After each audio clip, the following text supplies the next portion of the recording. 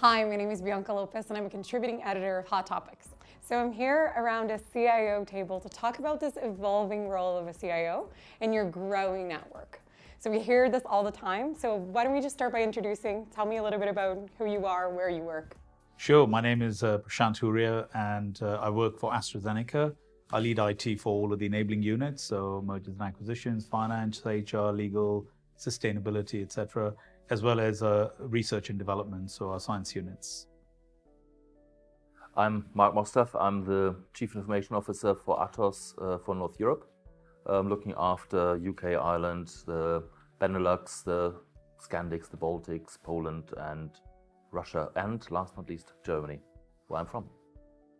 Hi everyone, my name's Adrian Brooks. I work for Tata Communications and I'm in charge of the enterprise architectures team responsible for delivering security at both the service provider and the enterprise level.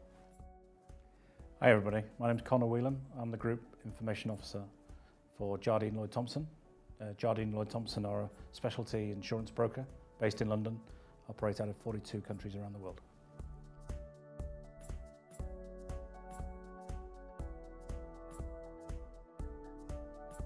Why don't you start us? You have the job to secure this thing called a network. So what is it and how do you even start describing or thinking about it? Well, one of the things that I found recently is people have forgotten about the network.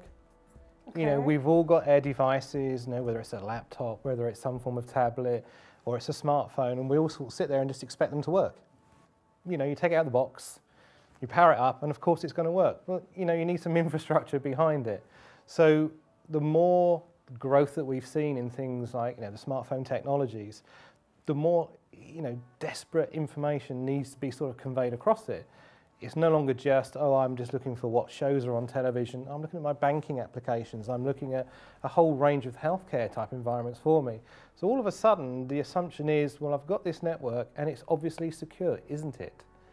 However, when we go and talk, or when I go and talk to a lot of CIOs that are going through a digital transformation stage, firstly, of course, networking is ubiquitous. It's everywhere and I can get whatever I want, within reason.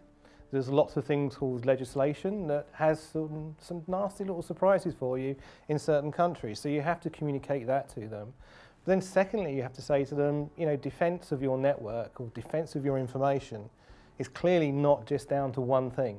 It's down to a whole multitude of capabilities that you will deploy within your environment, whether it's at your application level, whether it's a systems or a process, or whether it's just the devices that you actually sort of give to people as being the accepted devices they can use. Well, I totally agree. It has to start with what are you trying to achieve? What's the overall business strategy? And then you've got to understand at what level you're trying to secure. And in fact, very often it's at all different levels that you're trying to secure. I think the application level security and having the networks around that, I think is probably, I would say, the hardest. And you're basically able to enforce only certain standards across, but otherwise you're in a complete lockdown mode. And so I think the security and network clearly goes together, and it's kind of hand in hand in how you want to go about it. But it starts with the strategic discussion, starts with the outcomes.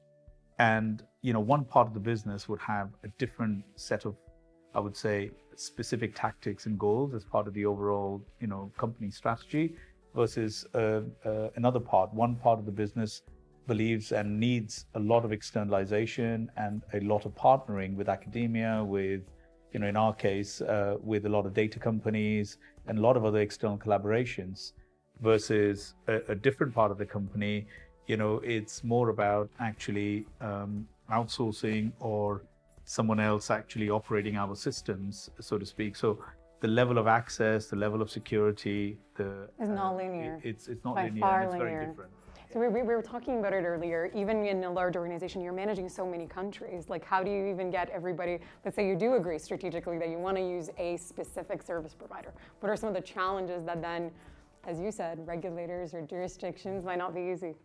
Well, first of all, I think the nature of networks is changing. We used to have our one corporate network, or we actually used to have every country had their own little network, which in this day and age doesn't work. We need to interoperate, and so one corporate network is actually quite a good thing. But we are also a service provider, so we also have connections to customers, which need to be secure for the customers. The requirements for each customer is different in terms of what they need from a security point of view. On the other hand, you have things happening like bring your own device. So the network, your corporate network, is getting extended to everybody's home. And what you said earlier is absolutely right. We need these different layers of security.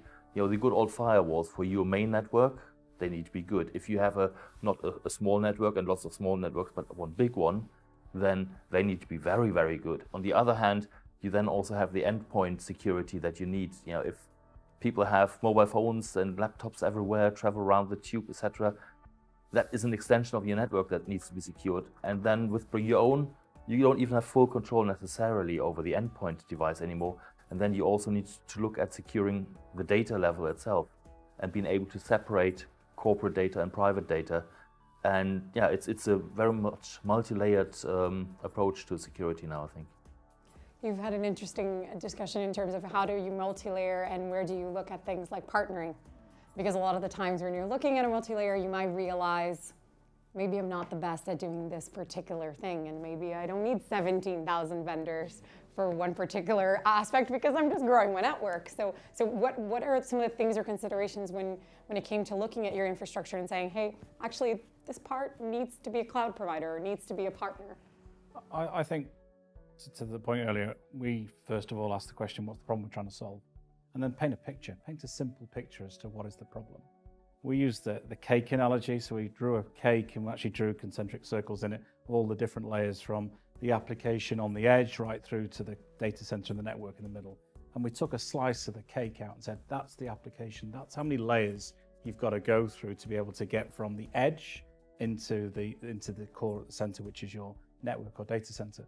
We used the partner model, so actually, because I can't afford the expertise at every layer in that exam question there could be 8 to 9 layers from what the business sees as a simple mobile application or a web application through to a network where you want to use it in every country around the world.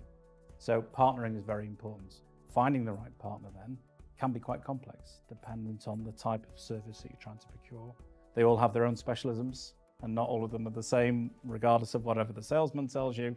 So I think you mean they're not all interoperable and scalable and all secure? Present company excluded, but potentially not. And I think, you know, vendor due diligence is really important in the context of actually what you're trying to procure.